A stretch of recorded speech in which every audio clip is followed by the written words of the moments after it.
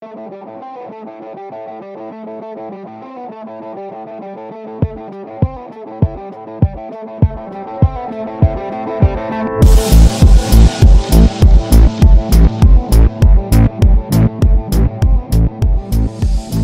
up, guys? This is Igor, your host for Boys Couch and Ball, and today we've got Carlo de Nysschen. Carlo is a South African rugby player who recently signed on to play in the Major League Rugby in America, and we're just going to chat a bit about him and ask him a couple of questions.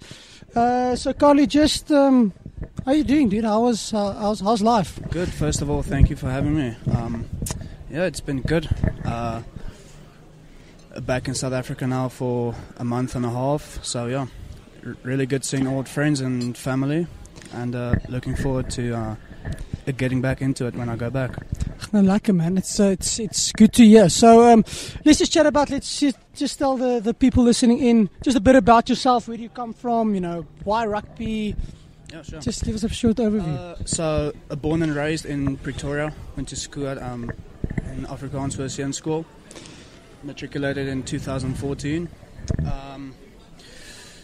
Went to Bloemfontein for 2 years. Played for the Free State junior sides, under 19, under 21. End of 2017, I decided to look for a new challenge and headed over to the States. Yeah.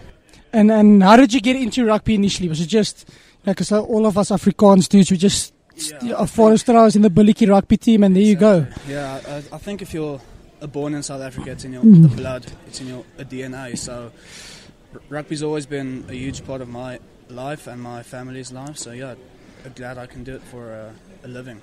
And you never considered any other sport really? Like from the start, it was rugby, or did you think maybe you're going to be a big cricket player or play for Chelsea one day? Oh man, I wish. No, so like obviously. Being like the sports and like country we are, you know, you like grow up playing 4 or 5 sports, and I think the other one I really enjoyed was a cricket up until grade 10. Then I decided to focus more on rugby because unfortunately, you know, you can't have the best of both worlds. Yeah. So yeah. And obviously, after your time at Office, you went to Bloemfontein and you played for Kossies and Cheetahs. And just tell us a bit about that stage in your life, playing for the Cheetahs. It's hit and miss really. I really enjoyed Bloemfontein for the 2 years I was there. Just felt I was in a system, and like with all due respect to the Free State, I felt I was in a system that wasn't going to work for me. So end of 2017, I phoned my mom and dad and said, listen, I think I need a new challenge. And we started looking for something new. And obviously then you went to the States. And just tell us about how the recruitment process there works, because I know there's not a lot of rugby in schools yet, and there's no Craven Week structure like we have here. Yeah. So how did you get from here to the States? Yeah, a real shot in the dark actually. Went over on a visitor's visa. At first, trained with the Glendale Raptors for 4 months. After 2 months, the head coach, David Williams, he said that he wants to help me to get a sports visa, a P1 visa. And yeah, from there it just snowballed into getting a P1 visa and then signing my first professional my contract with them. So yeah. And then obviously you signed on to play in the 2018-2019 season, and you had a couple of really, really impressive performances. I know the people at home don't know maybe, but you played under Sean Davies, who was the incumbent Eagles scrum half at the time, and so on. So just talk us a bit through, like the team culture that you guys have, and sort of preparations, just to give the people in South Africa a feel of how rugby works in the States. Yeah, so going over, obviously not knowing anything about Sean, arriving there, and what an absolutely amazing man. Helped me a lot. Personally, on and off the field. Him and his wife was absolutely amazing to me. Second family. Sean was an absolutely great mentor to have, and never really felt like a rivalry. We like a mentorship sort of program thing. Yeah, exactly. It was never like a rivalry where we were really, really good friends, like off the field as well.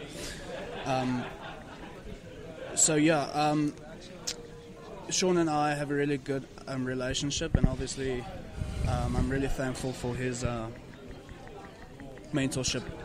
And obviously Sean's he grew up in South Africa as well. He's a Westville old boy, so so I'm sure he probably could, helped you like learn the tricks of the trade a bit in the States and helped you settle in. And absolutely. I guess that's really important, because I thought there were a lot more South African players than there actually are, but like, there's a couple, but you're not going to find like 10 guys in every team that's from South Africa. At the Glendale Raptors, where I am, we were about 6, I think. Myself, Sean, Chad London, Robbie Petzer, and 5. Yeah, it's 5 of us. So, it helps obviously having the South Africans there. To like have a like chat about Super Rugby and whatever. Other teams have some really good players as well. Joe Peterson, who's playing for San Diego. JP Smith for Seattle. So it's growing, obviously. That's and I think really it's like the MLS comes at a good time for South African rugby players, because I think a lot of people at home know, and it's not always easy for South African rugby players from your more prestigious schools or whatever to make it these days in South Africa due to a variety of reasons. And it's great to be able to make a living somewhere with rugby, because I sometimes I think it's just not that easy in South Africa. And I'm sure if you compare it to like your quality of life at the Cheetahs, I'm assuming you're a lot more happier now than you were then. No, absolutely. Like I said, I enjoyed Bloemfontein a lot. Just felt the opportunities were limited for me over there. I'm really happy where I am right now.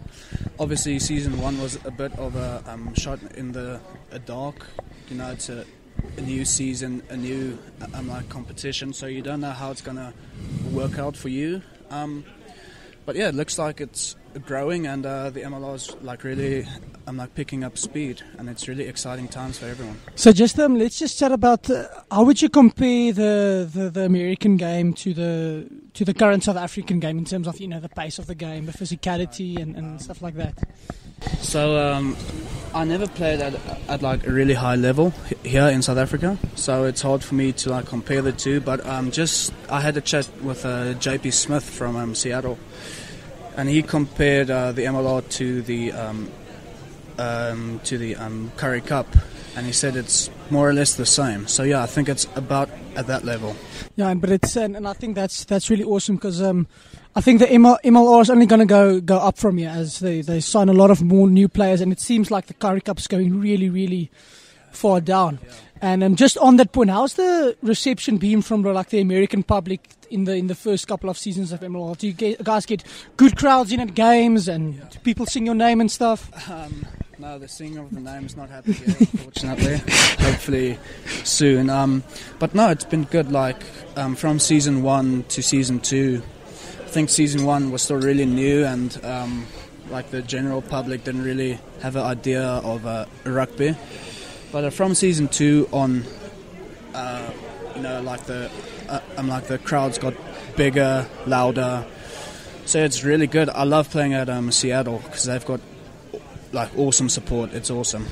Yeah, no, that is really pretty cool, and I think it's another sad thing about South African rugby. I think mightiest stadium fills up more often than the Bulls do, which is sad. But I mean, it's great for you guys, and I think if rugby's growing in the end, I suppose that's all we can hope for. So let's chat about the Raptors. You guys ended 6th last season, just sort of mid-table. Yep. But I looked at the teams a bit, and it's not like you guys didn't try and buy a trophy like a lot of the other teams did. I saw Stefan Armitage just sign again the other day, and Joe Peterson, of course, and stuff like that. So how do you guys approach the next season, and where do you see yourselves finishing? Yeah, obviously this past season was a bit disappointing, finishing in the final in season 1. losing in the final and then finishing 6th in season 2 was a bit disappointing. But yeah, like you said, like other teams have marquee players, if I can say that. Like guys like Joe Peterson, Ben Foden, Paddy Ryan. Whereas I think Glendale's focused on youth, which is really exciting for us younger players, because it gives us like the opportunity to make the step up and like become those players one day. Grow as a family, like grow as a team. And then make this step up as the younger players, which is really exciting, I think, for us. Yeah, no, definitely. And I think with football it shows as well. There's a lot of, I think, because I know you're a football fan as well, Chelsea and City and to not such an extent Liverpool sometimes struggle if they just buy a whole lot of superstars, and it's the teams that like the old Manchester United just focused on getting the youth players through, and then and in the end they shut up really well. So I know I completely back that sort of sort of tactic. And then looking at your own career and yourself, obviously you played under Sean Davies and you got signed again by the Raptors. Where do you see yourself in 3 years? What's the next step in your carear for you? For me, I would love to be able to play for the US in 2 years' time, because that's when I'm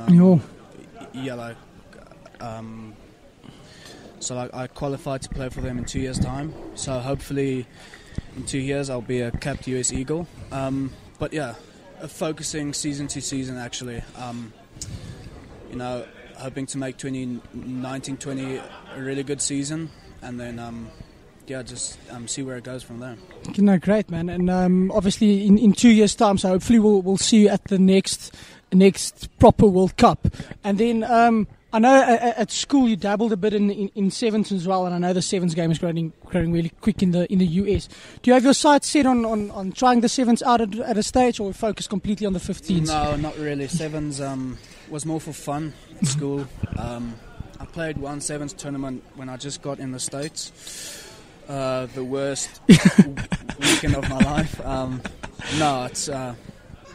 don't think it's something that I'm gonna focus on. I think I'm gonna focus on the 15s, and And then just lastly, just before we sign off, I think there's a lot of young rugby players out there in South Africa, especially, that are that think they might not get their big break here in South Africa. So what advice can you give to those guys that love rugby and are on the verge of hanging up their boots for good because of a lack of opportunity? What would because you've been there and you've done that, what would your advice be to them? Yeah, a few things, I think.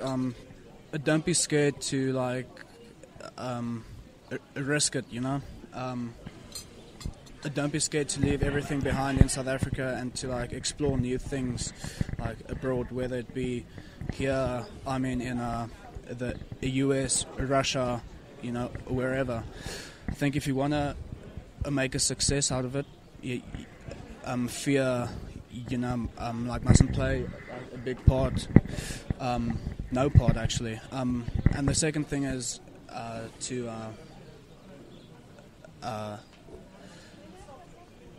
don't rush it. It's not like a one season sort of thing, It takes 2-3 seasons for you to settle in and really make a success out of it. So just be patient is the other thing I would say. Okay, but thanks, Carlo. Thanks so much for joining us, and we really hope. I'm sure we're going to see you in the World Cup. I know you sort of personally. We played in the same rugby team years ago, and I'm completely sure that you'll make it one day. And hopefully we see your name in lights in a couple of years, and we'll be following your journey very closely. And hopefully next time you're in South Africa, we'll chat to you again. For sure. Thank you so much for having me. Appreciate it.